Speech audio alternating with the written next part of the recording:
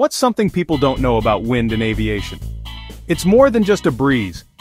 Alright, aviation aces, let's dive in. Question 1. What are the headwind and crosswind components of a 20-knot wind at 30 degrees off runway heading? Break out those sine and cosine charts, folks. Question 2. How much does a 9-knot headwind reduce takeoff distance compared to a 9-knot tailwind increase? Think of headwinds as your new best friend. Next up, what's the maximum demonstrated crosswind component, and is it a limitation? Spoiler alert, it's a number, not a prison. How do you use a wind component chart to find crosswind limits? Trust me, it's easier than your high school geometry tests. And finally, why are tailwinds more dangerous than headwinds for takeoff performance? Because tailwinds are like the unruly kids of the wind family. Remember, wind component calculations aren't optional. They're the math that keeps you on the runway and out of the trees. Got answers?